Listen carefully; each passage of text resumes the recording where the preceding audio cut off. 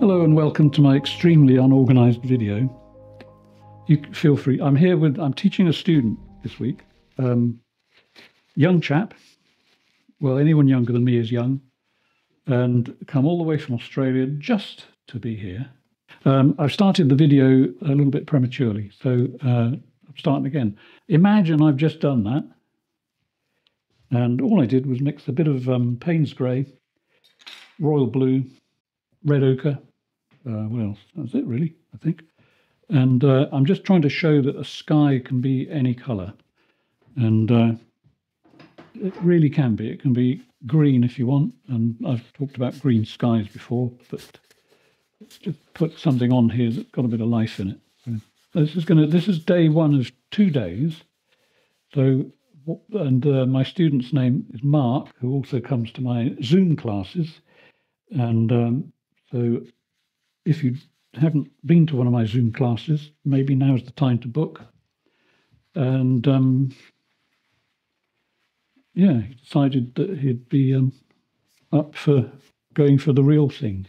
Let's hope it goes well. So yeah, Marc's going to paint probably tomorrow, and I don't know about today. What have we got? I don't know. Possibly. It depends how quickly I can do this. But I might video Marc painting with me interrupting every now and then. That could be really annoying, couldn't it? So that's the sort of colour that I put on there. As you can see, it's an interesting colour. And what I'm going to do now is just sort of figure out where the horizon's going to be. So let's just have some white across here. Don't do anything that feels slightly final, because nothing is final at this stage.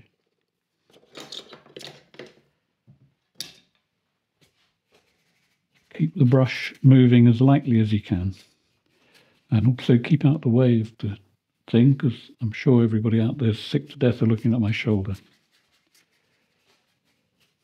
Okay, so that doesn't get much looser than that. Okay, so let's see, what should we do with the land? Or maybe I'll just leave the land for now, because the land's actually going to be quite easy. So I'll just sort of finish the sky, and then we'll pull the land into it a little bit later on. So let's have. I'm not actually consciously thinking about. You might find this weird, actually. I don't. When I added that extra bit of white to this, okay, that wasn't a design decision. It's just something for my arm to do while I'm thinking about what I'm going to say next. And it does sound crazy, but it works anyway for me. One of the things that you can do in a painting, which would always help, and that is to keep it as fresh as possible. So when you put a colour, if I put a light colour on this darkish colour, although it's not as dark as things will get, when I put the colour on, like so, once it's there, take the brush away. Don't do this, because that will just give you a spot that is neutral, and you don't necessarily want that. So I'll just show you that again. If you want something to twinkle, get the twinkle and then move on somewhere else. Even if it's not finished, it gives you time to think about that, which just happens to look like a young bird with its beak wide open. So we'll just de-beak that, I think. So keep your contrast. There's another bit there. Okay, a little bit there, a bit here, a touch there maybe. But don't destroy the darks that you've already got in. Otherwise, there's no point putting them in the first place. Okay, so up the top here, let's have a slightly cleaner colour. And I bought some brushes the other day, which I don't normally buy this sort of brush. I'll just dangle them in front of the camera. But I was painting a windmill, and these are just going to be windmill brushes from now on. You probably won't see me use them for a while, or possibly not even in this lifetime, unless I decide to do another windmill. Okay, so a little bit of white. Let's just put a bit more white just up there, just a few patches. Doesn't have to mean anything. And one thing that I'll tell you what I'm not doing, because it's always good to know what I'm not doing. I'm not doing this, okay? I'm not painting a door. I'm trying to paint a picture, and I'm trying to get some kind of feeling into the paint, because if the painting doesn't look right, at least the texture of the paint can look interesting. So let's just take the edge off the top of that. There. See, there's absolutely no anguish anywhere in any of my paintings. Well, the subject might have anguish and drama, but the way that I apply the paint basically is just free and loose, and don't work on one spot thinking I'll get that bit right and then I'll paint this bit and get that right. Don't do it like that. You should always paint the picture as a whole. So a little bit there, leave it, go off, think about something else. Not literally, I mean just move on another part of the painting. Let's think about a really bright spot there. We can build that up. See, the brush has got paint on it, but you can add white to that colour, like so. So I've got white on the tip of that now. And if you're careful about how you do it, you can make just the white work. And I'll just show you something really quickly in this area, just to give you an idea of what that will end up like. So this bit of white here, to give you an idea of how that can be quickly made to look good. And of course, the sooner you can make something look good, the better you will feel about the painting. So, there's some instant cloud. I'm sort of a bit premature with this because I haven't got the entire sky on there, but you can see the effect that instantly makes. Pretty neat, that, isn't it, when you think about it? Let's see how else we can make it interesting. I'm going to... Right, sorry, I cut there. Right. So now let's get some blue. Just happen to have some royal blue lying around here. Very thin paint. Don't build the paint up into great big layers because you'll be fighting it forever. Just get some blue on there, nice and thin, like so. The advantage to putting the paint on thinly is that you can either paint on that without mixing up a mountain of paint, or you can make a light cloud in it just by pushing away the paint with a piece of paper. Okay, so you've got several options. When you do that, just to give you an idea, you could then take something like brown, just loosely add it to the area, and then wipe it again, and you get a little bit of heat in the cloud. Bad effect. So, but that's early days yet. So let's just a reminder to myself. Put that back on there in a minute. So a bit of royal blue. Right, so I've added a little bit of medium to this. The medium is basically linseed oil. It's got a touch of genuine turpentine in it, not white spirit or turpentine substitute. So, funnily enough, I can take the smell of real turpentine, but white spirit, it's just, I find it obnoxious, and of course it's not awfully good for you, I think. Okay, so up here, I think we'll keep the blue sky that side. This is going to get really thunderous and full of treachery up there, I think. Let's have a little, so this is the light side, let's have a little bit of light. Must be thousands of those hairs. You get to a point when you're painting a picture where you'll get a hair like that, and maybe you'll carefully put it in the bin for a while, then eventually it's like, throw it, just get it out of the way. So let's just have a little bit of light sky there. And that side is going to get really turgid. Good word, turgid. And I did spot my first bristle there. Oh, there it is. Let's get that. Okay, so let's pull a little bit more blue down here. Don't be careful though. You're not painting clouds at the moment. You're painting something that can be misidentified as a cloud. So this area up here, so I've got blue on my brush. This is actually my smoothing brush, so I think I'll try and keep that one slightly in more control. I've got this one, which has got everything on it. And it's even got the obligatory cat hair. Right, so let's get some Payne's grey, some red ochre, and I don't think we'll put green in it yet. That's just that's too red. A bit more Payne's grey.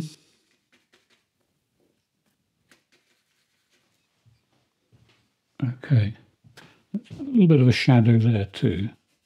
Now this, I'll smooth that very quickly just to show you that how quickly you can make a nice shadow in a cloud. Nice, this one. You can make a shadow in a cloud quickly without fussing around. Just by, you might be right. You know, you get days when things don't quite go right. I was just using the wrong brush, but I've got the right brush now. But it's still okay. All I've done is put a few streaks in it by using the wrong brush, so we can take them away just by using the correct brush.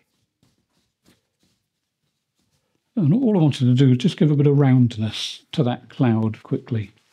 And it also sort of puts it in your face. There's certain things that I've got to stop saying. One is that, oh, that's interesting. And the other one is use a bit of oil, but not too much. What's the other one that irritates the heck out of me? This is easy. Yeah, that's it. Well, it doesn't actually irritate me, but there have been people that said, well, you keep saying it's easy and anyone can do it. Why can't I do it? Well, you're not trying hard enough. I don't know. It is. I suppose if you do something like this for over half a century, something's going to happen. You know, it's like a bit like riding a bicycle. Once you know, you know. And I think it just gives you the confidence to not care. Once you don't care, things start to fall into place. Let's have a little bit of dark just there too. Now, you may think, well, why are you putting dark there and then light there? There is a reason. If I put dark here, when I put light on it, it'll exaggerate the light, because you can't show the light unless you have some dark next to it. A few little patches just there. Let's have one here. Just there. That'll be the underside of a cloud. There. One here. Okay, so there's some white bits showing, which are just the board. It's not white paint, but it won't stay like that. Nothing. Always keep in your mind that nothing is set in stone. Everything can be changed.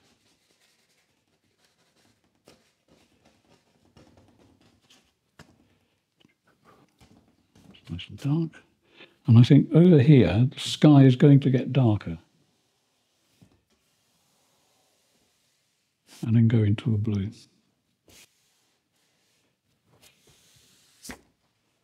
Now, if there was too much paint on that, if I touch it with a brush, you see, I would be spreading paint everywhere. There's a few tiny streaks there, which you may not even be able to see.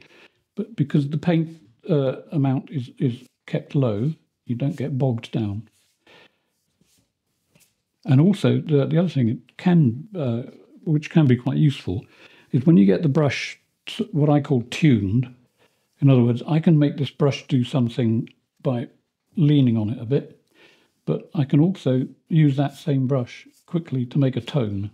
So as you see there, I can sort of put a hint of a tone on the ground so that there's a bit of light catching it. Now, if it looks okay, don't feel that you need to change it and paint those little streaks of light. That's not what painting is about. Possibly a bit more if you were in Victorian times, because they did think, that every bit of the canvas had to be covered. But that's all changed. And so, yeah, if it works, leave. And it worked. Sorry, if you're trying to get something to work, and you can get it to work using the minimum, then just imagine how easy life could be. Okay. Now, one of the other things about skies, the more facets that you have, you will create a feeling of expanse. Lots and lots of angle changes and light spots and light changes, all kinds of stuff like that, will add size to your painting. If you simplify the sky too much, it just brings everything too close to you. It needs to be there. And the reason I put that there is because there was a line that was straight. No straight lines in skies. Although I must tell you this, a few years ago I was making a video and I said something like that about no straight lines in skies. So what happens after the lesson, I go off to drive up to the next village to get some food. And what do? I look at the sky. And what do I see in the sky? Straight lines. So you don't have to listen to me. But sometimes it works. And the other thing is that when you paint trees, I said, don't paint little lollipops. When I say lollipops, I mean, a trunk with a round bit on top. Don't do that. And then again, same thing, probably the same road. I turn a corner, never noticed it before, and right on the top of the horizon, bang in front of me, is a lollipop tree. But they're not all like that. So you've got to do what looks right. You don't have to actually paint what is right. So what you have to do is paint what looks right. So if something looks off balance, there's a reason. So I'm just going to get a few dabs on a brush of white paint in a few places where I think I might need it. Half shut your eyes as you do it. It simplifies what you're looking at. Simplifies the tones. I used to, I don't know how many people I was teaching here before the lockdown. I had a year where there was 35 or 36 people. So it was a busy year. And I forgot to warn people that when you look at me, if you're watching me paint, I'm not falling asleep. I'm half closing my eyes every now and then so that I can see the important bits in the painting without being overwhelmed with detail. Because I want to create the detail. So if I squint my eyes, it simplifies what you're looking at, and you can see where bits are missing. You just get a feel for it without overdoing it.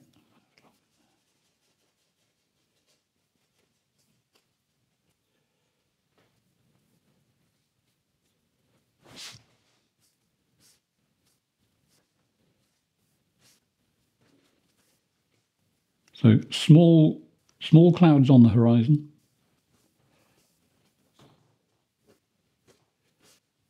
Nothing, no repetitive shapes.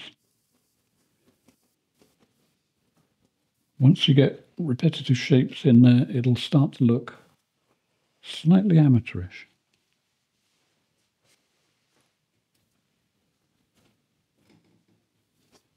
Okay, so that's ready for blurring again.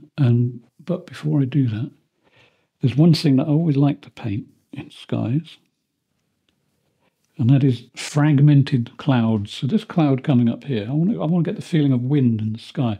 There will be bits where the cloud is broken up and it's just drifting like so. It can either get slightly bigger or smaller, doesn't matter. But it can look good if you can bring the sky over your head. So maybe if I just sort of have a little bit of interest just about there. So that's quite a way away, but it's blowing back toward us. So a little bit down there, a couple of bits there. Right, so I'm going to give that a go with the smoothing brush.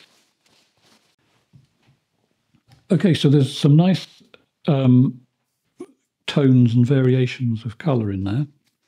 Brown in a sky. Some people really have trouble believing that, but you can get away with almost anything. And in fact, I'm going to probably put some Japanese red in that in a minute. But if you put Japanese red into something like this, it will immediately mix with the blues usually and turn into a sort of very dark mauve or purple.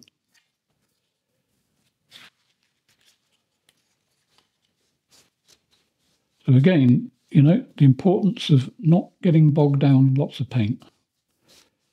This is just a thin film of paint. Now, if there's anything that needs to be resculpted, like some of these here, you can just touch it with the corner of your brush and just sort of soften them down a bit. If I wanted to soften down these little white clouds, and I just kept going over it like that, I would make everything slightly muted. By using the corner, just break up the bit you want to break. And any shapes in there that don't look right, you know, I can see sort of weird shapes going on there, so let's just break that a little bit, and that there. And the other thing, if you want distant clouds on the horizon, just use your finger, bit of white paint, and you can sort of do things like this quite easily. Quite effective. Got to keep your eye on it so that you don't pick up too much paint. So I've got a whole load of blue on my finger there. So just clean it off and add a little fresh bit. And of course you can do this. You can just drag through it like that.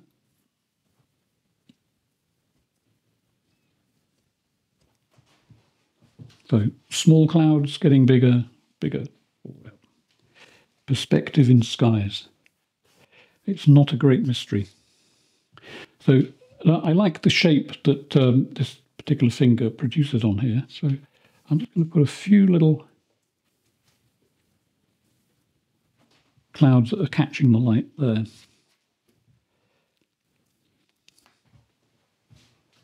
Let's take that one from there, I think.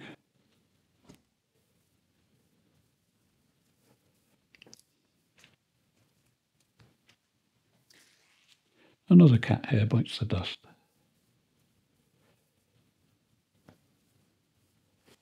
So now here I might zoom in. I won't zoom the camera in. I'll zoom in when I'm editing it, but in there. So if I get a little bit of a tone, in other words, I don't have clean white on my finger, it's turned into an interesting grey, that will work quite nicely on something that is already pale. So I could put that just there, and it's unbelievably subtle. But when this is finished and varnished, you'll see it. It'll sort of bounce out a bit. So let's see if I can do that again just there. See, it's multifaceted clouds. Let's have another one there. In fact, I might do some dark clouds now because it depends on where the sun is coming from. But you'll get broken up white clouds, but you can also get broken up dark clouds too.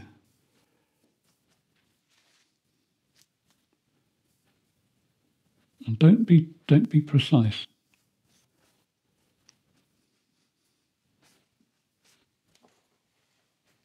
So another bit there. Now this is not a big painting. This is much smaller than I would normally paint. Normally I paint 80 by 60 centimetres, which on the screen now is that in inches. So the thing is not to go too mad with this. Just, you know, put enough in to catch the interest of the viewer. Look for things that aren't sitting right. You see, now that shape there isn't describing the light hitting the clouds the way it is here. This is more successful.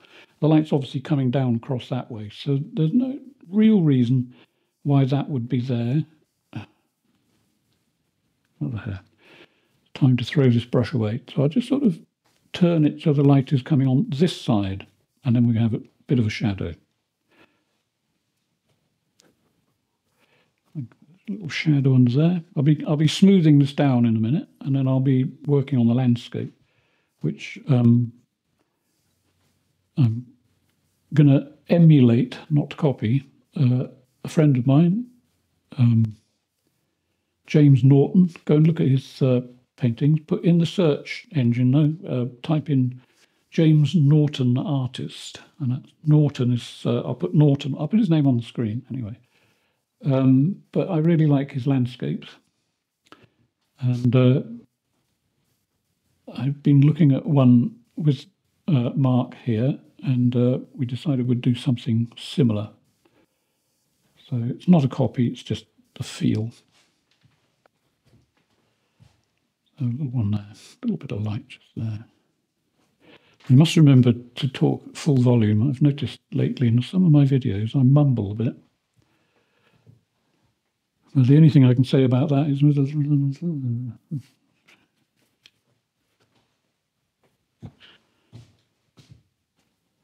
have a little shadow just there. So this, when you get to this stage, this is what I call the safe stage. It's very difficult to do anything completely wrong because it's sort of in control. Oh yes, I'm going to add some pink. Once I let me think, how am I going to do this? Right, the first thing I'm going to do is smooth it a bit more. And when I've smoothed it, I'll put some pink on it using titanium white and Japanese red. And then I'll do the actual landscape part, or the salad. This is the dressing, that's the salad. And don't forget, when you're doing this, it's like an aeroplane coming into land. Don't sort of hit it and then move. It's got to be a glancing blow, and you have to turn the brush each time.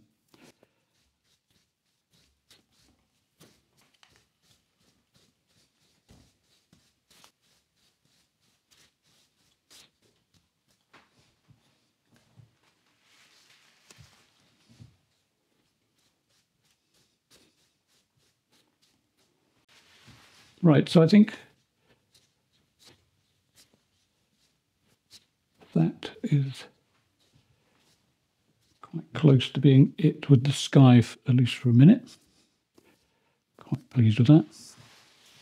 Doesn't take long. I don't know how long I've been painting, but you can produce a sky like that really quickly.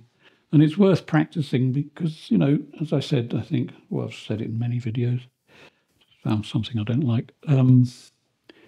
When you get the painting to a certain state and you know it looks good, it will make you paint better, because there's nothing better than encouragement.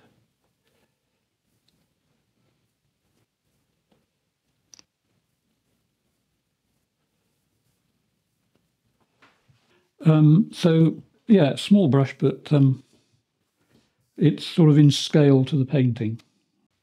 Okay, so I won't show you the painting that this is based on, because it's going to be quite different. But let's just see what happens when we do this.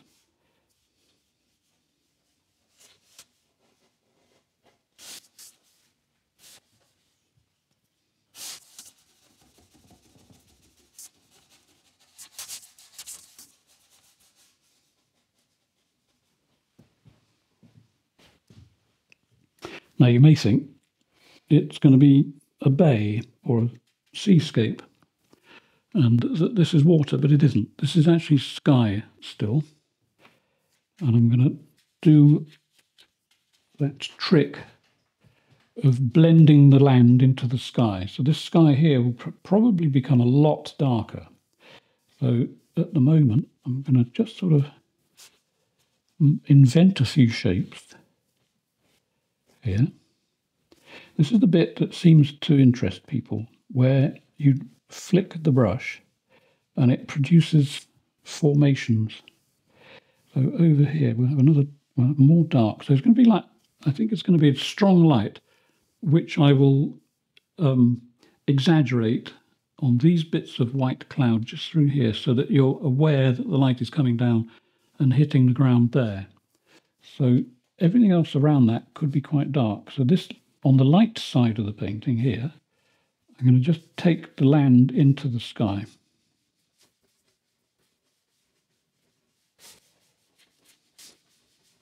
Now, without really doing anything, you can make things appear in the landscape just by adding pressure, taking pressure off, slowing down. The slower that I move the brush, the more paint comes off the brush. The faster I move the brush, the less paint comes off.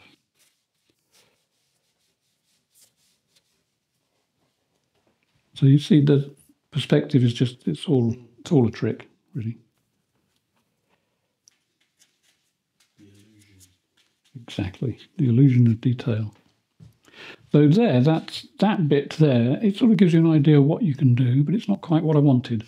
I'm going to take the land up a bit into the sky, so it's going to come up here.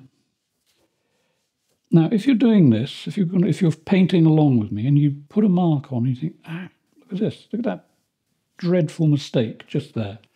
That great big dark shape, which you'll never get rid of. You'd have to wipe it off, start again. Well, actually, you don't. What you do is you turn it into something. Go over it a few more times. This is one of the things about painting into the sky. Imagine how hard it would be to paint the entire landscape and then have to get a little brush and go along and paint where the sky and the land meet. That's just unbelievably tedious. And it's just, well, it's, how can I put it? I suppose it's, you could compare it to classical violin next to jazz violin. This is the jazz version. In other words, you get the feeling over quickly rather than being precise on every note. Think of it as a piece of music, maybe. Of course, this is coming from someone who's totally not musical. And I could add a little public health warning here. If ever I start to sing, best thing you can do is hide. Lock your dogs up because they'll be howling. So who am I to talk about music? So there we are. Look, see the land is disappearing into the distance there. That's quite effective. And, you know, don't be afraid to leave the odd little bit of dark. There's a little dark bit there, but if I just sort of add a little bit of light just underneath it, just that little spot, your brain will start to make things. It will turn that into I don't know, a dark bunch of trees or something. So let's take this and fade this. I'm still thinking that I'll bring some dark cloud onto that, but in a moment. So here, the more I push it into the blue, the more you get like a heat haze.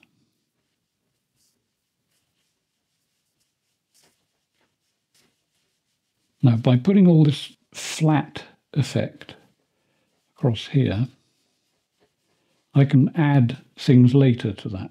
I'll show you that in a moment. So let's assume that that little bit above this darker bit here that I'm putting on, that's just very slightly darker there.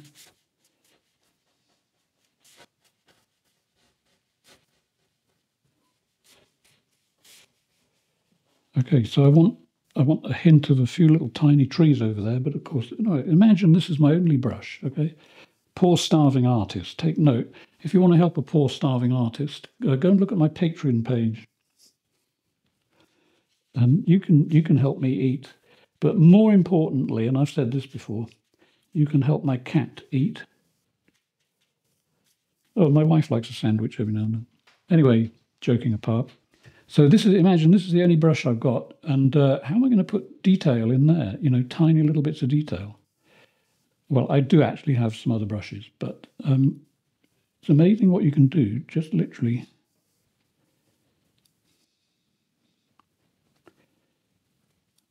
By doing things like that.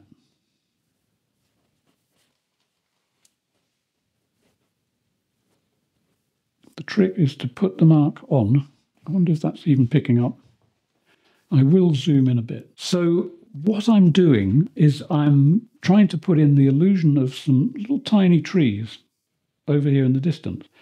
The good thing about using a brush like this is that it's actually quite difficult to make a line, a small, thin sort of line. So what I do is I try to give the illusion that there's something going on just by touching the board and then smearing the what is getting painted by the underside of the row. I call it the negative side. That's the positive, that's the negative.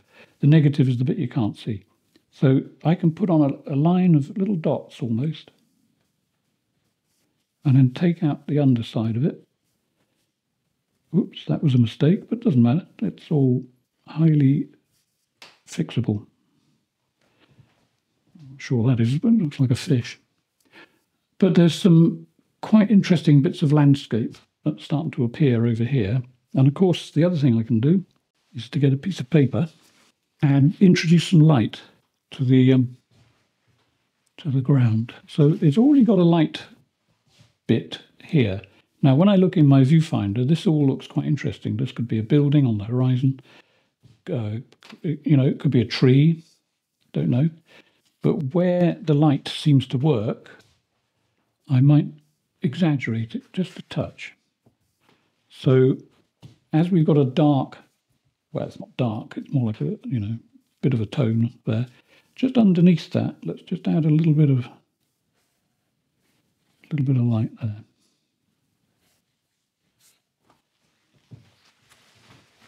So what I'm not doing, again, I'm not consciously thinking that I'm going to paint a field with a bit of light catching it. I'm just fiddling around with paint until it looks like something. So I'm taking away the anguish. Let's do this other thing, which is always quite useful, and that's just to put a line across the landscape like that. Because something in your brain has said, "Oh, there's a path," and you don't have to do anything to it. Just leave it. The other thing that works quite well is to add even more distance with light hitting objects in the distance. So for instance, this area here where that light blue is, so I'll try not to touch the pretend details. Try and add some light hitting a hill beyond this hill. And this is actually quite fun. All you do is you just sort of put some lines in it, like so.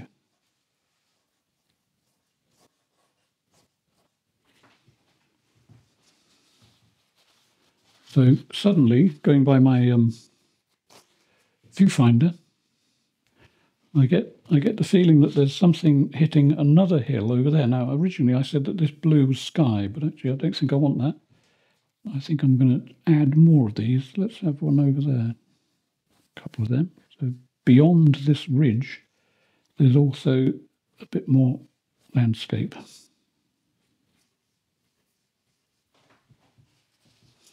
It's neat, isn't it? It's just so easy to... Oh, I said that. I'll have to cut that out. It's not easy, in case I forget to cut it out. It's incredibly difficult, and the only way to learn this, really, is to join up for one of my... You've got to promote, you know that, don't you? Sign up for one of my Zoom classes. They're a right laugh, I think. Are they a right laugh? Oh, yeah. Yeah, a bit of a giggle, aren't they? Yeah. Inspirational. That's why I'm here. Well, exactly. Who else would get on an aeroplane in Like Australia? 17,000 kilometres. Exactly. Just for a few hours. 17-hour flight. Yeah. I'm impressed, I have to say. So the landscape's starting to come together, and looking in my viewfinder, I quite like this effect here. There's some quite interesting land shapes coming down there. But I'm going to... this is going to be quite dark. Now, I won't put anything that remotely looks like detail because I've got to put another colour in here. But I'm just sort of plotting out in my mind a little bit what it could look like. So here, what am I going to do in there? Right, I've got several ideas. The original has a sort of like a chalky or sandstone looking area, but I think it's actually sunlight. So what I think I'll do, I'm going to mix, I don't usually do this, I'm going to mix white with sap green, which gives you a sort of milky green. Don't forget, by the way, if ever you're painting grass in the distance, it doesn't contain more yellow as it gets further away. It actually contains more white. So, because grass in the distance gets paler, it doesn't get yellower. So if you paint yellow grass in the distance, you stop painting grass and it turns into a cornfield or something else. Right, so this milky green, let's just put that there. Quite interesting how it's quite similar to that, but that'll change in a minute. So I'm going to put that there, just enough paint for me to actually push with a piece of paper. Not worried about that edge at the top either. So what I'm going to do is get some paper and then just see what happens, because I know it can't go wrong. Why would it go wrong? Oh, that's quite interesting. Okay, it'll be more interesting when I stop saying interesting. It'll be more intriguing when I do what comes around the edge. So this is just a quick way of showing either a change in texture or light. I quite like the fact that it's that strange greeny colour. In fact, I'm going to put a bit more of that on there.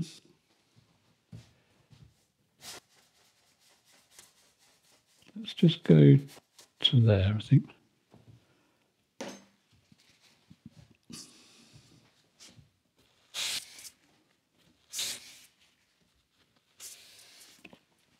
Okay. I don't want that anymore. And of course, there's hardly any paint on that. So you could paint other things onto that surface, which I will be doing, without getting bogged down.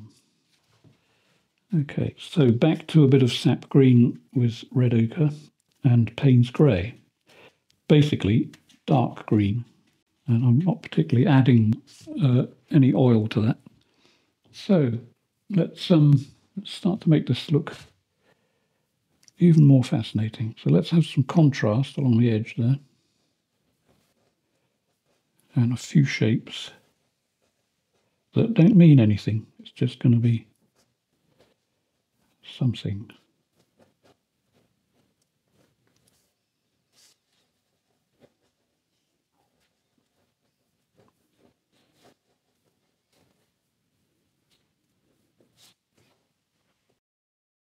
Let's have something there that's slightly bigger, slightly higher up.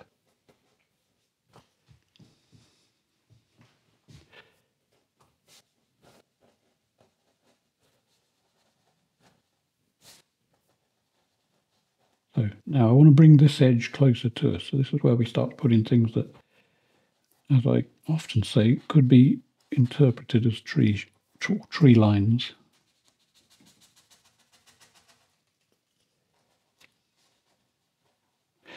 You see, the thing I like about these bristles is that there are several rogues there that aren't conforming, and they're producing the odd line, which I actually quite like. So I'm not going to try and fix those. Don't know what they are, but they look as though they should be there.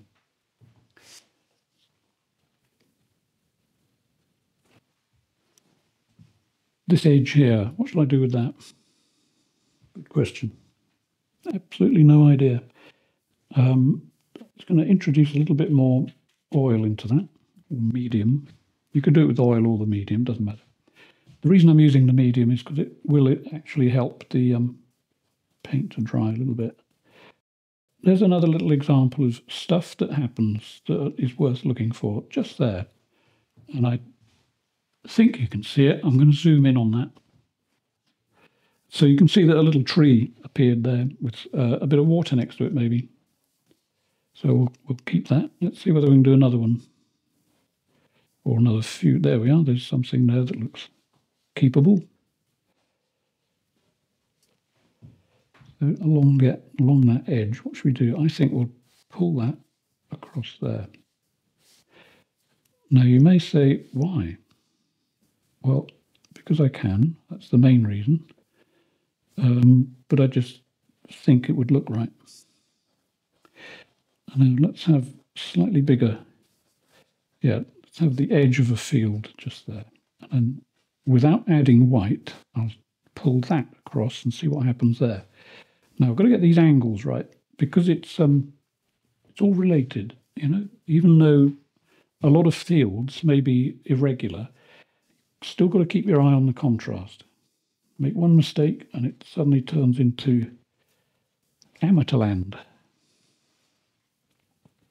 So I want to emphasize that corner a little bit. So I'm just going to put a little bit more of something sticking up there. That way I don't need to worry too much about that angle being exactly spot on. Now here, there's several ways of doing this. One is to put the paint on. I could use paper again, but I quite like that field, and that will ultimately have even more light hitting it. Possibly not in this sitting, but anyway. So here you can also use the brush like that and get textures that look actually quite interesting. And in fact, let's put a tiny bit of, and when I say tiny, I mean really tiny hint of brown into it. Because not all fields are pristine. Now, if I remember, I'll try to insert a photo here. If nothing happens, it means that I either forgot or I couldn't find a photo, but it's just an example of what a field looks like that's been agriculturally worked. Very rarely are they completely one flat colour.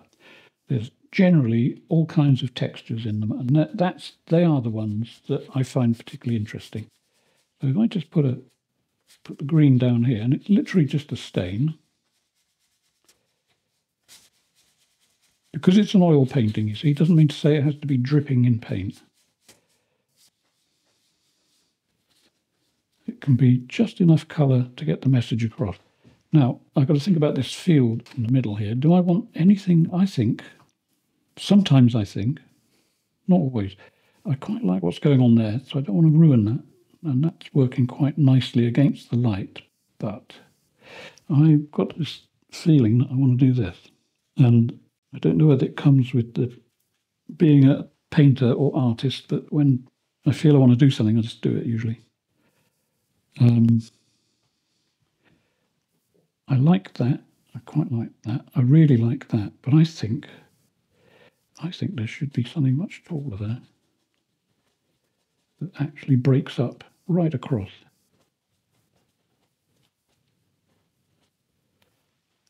Why not? This is like a English, I'm going to put a little spike on that one too, English medieval field type landscape. You know what I mean, don't you? Mm-hmm. Sort of small fields. It's like we've got a cow in the front there. Yes. Where? There. Oh, right, yes, I see it now. Yeah. No, I think it's a llama. Oh, anyway, big, whatever it is. So down here, let's just see what happens with the brush doing the work for me.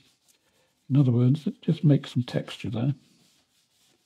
Now, this sort of technique was done by Constable, Turner, you name them, they did it, just to get quick texture without fussing around too much. You have to remember the artists back then, you see, they were the modern day graphic designers. They had to work quickly. They were commercial artists. They had to produce paintings as fast as possible to sell them. So any way that they could find to do stuff quickly, they would use it. So if the brush produces what you want, don't argue with it.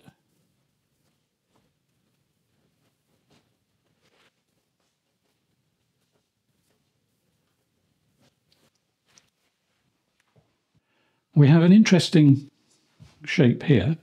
I often do this. Now, I don't want to repeat. There are two, but I think I'll get away with two. Three would definitely be too much. But I quite like that because that is a little eye catcher there. And I can turn it into more of an eye catcher by putting white next to it. Not in this sitting, though. I might be able to do it, but I would prefer to wait for this to dry off a bit. Now, there are some also, there are some little white spots there, and that's purely accidental, but it doesn't matter. If it looks okay, keep it.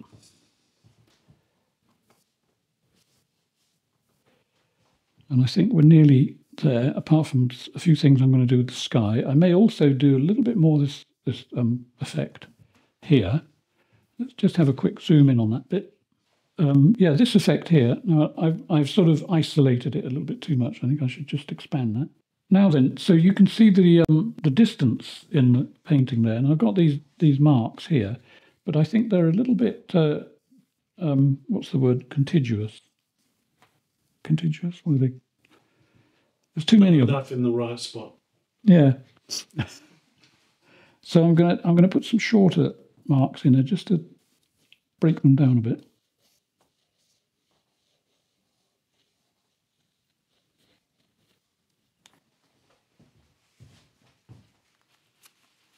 Not sure whether that actually works, but I think no, it's okay. Right, so am I happy? Am I ever happy? Let's back off a bit and just have a look at these trees in the foreground. I'm just going to fiddle with them just a touch and put a bit of light into them. What I'm going to do here, we got quite an interesting, well, I think it's interesting, but of course I'm biased. I want to do a couple of things down here. I want to introduce just a little bit of light in a few places there, just to exaggerate the slope in the land here. Now these lines that I'm putting in, they will hint at the perspective in the field. You know, in other words, you've got lines gradually getting smaller as they go away. It's not obvious, but it's working enough anyway. But here, this tree, now I don't know the species of tree. I always paint the same sort of tree, really. I think the Latin name for it is Davies weirdus. It's just a tree, it's a sort of generic tree. And we just need a bit of light on it. So I don't usually worry about where the light comes from. Usually on clouds I do, because clouds, it can bounce around all over the place. But on the land, I suppose, if that's where the light is, down here, it's going to be more to this side of the tree. And I am not a leaf painter, so I'm just going to do a little bit of paperwork just on that side of the tree, just subtle enough to give it a little bit of form. We could also do a little bit down there. Maybe there's a bush catching a bit of light just there. This, of course, isn't the finished painting. There's going to be there'll be a part 2 on this, because I will add a glaze, not necessarily on the sky, but on the land. There'll be a reddish glaze right across the land, which always works well with green. Whatever you do, don't make things too green. I mean, there are worse things you can do on this planet, but that's high up on the list. You don't want your greens to be frightening, you know. So I'm going along the edges, softening. The thing about tonalism is that everything is slightly soft. You don't go for much in the way of crisp. But I'm not a pure tonalist. I'm a little bit of a mix between tonalist and impressionist. Although I do like entirely tonalist paintings. Down the bottom there, we've got a gap through there. We've got an accidental bit of a fence post of some kind. Maybe it's a gateway into the field. I certainly didn't paint it. It just sort of appeared. And this happens often. You know, we can paint a picture and suddenly something will turn up. And I have no idea where it came from. But there's also some accidental light around it, which looks quite alluring. So I'm going to just sort of just put a bit more light on it. Gives us somewhere to step in the picture. And we've got a couple of little pools of light there. Now, is that a light spot on a bush? I don't know. But what I'm going to do is just fiddle it until it looks like something a bit more convincing. In fact, I know what I'll do. I'll just add a bit more deliberate light just at the bottom there. And then break that across there. There we go. That sort of works. Now then, the sky. I'm just going to do a few touches of pink. And in fact, the really dark bit, oh, of course you can't see what I'm pointing at. The really dark bit of the sky will be put on again when I put on the red on the landscape, which doesn't mean to say it's all going to just turn to red. Just bits of it, just enough to give you a bit of a warm glow on that. But I'd also probably put another glaze just in that area, just to take that down a notch. Although I have to say it sort of works. So I'm just going to remove this here. And what else am I going to do? So we've got, yeah, I think that's quite a nice little picture. Over there, I think I need to define what's going on. Now at the moment, you see you've got a few trees working way across there. Am I actually in the way? No, I'm not. So what I'm going to do, just to give it a little bit more structure, is just put a bit of light to the left of the tree there and a bit of light there. That will bring the tree actually forward a bit more. So if I just sort of touch that, a bit too subtle.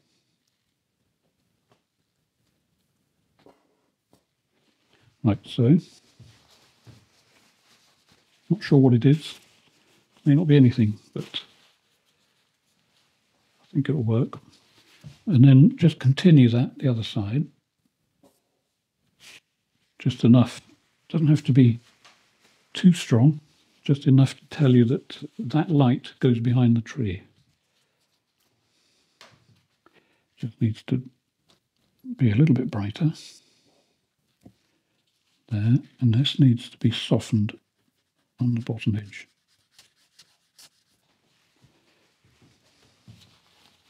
Yeah, so your brain will have to figure out, no, that's wrong, figure out what is actually going on there. And let's have a little bit of light there.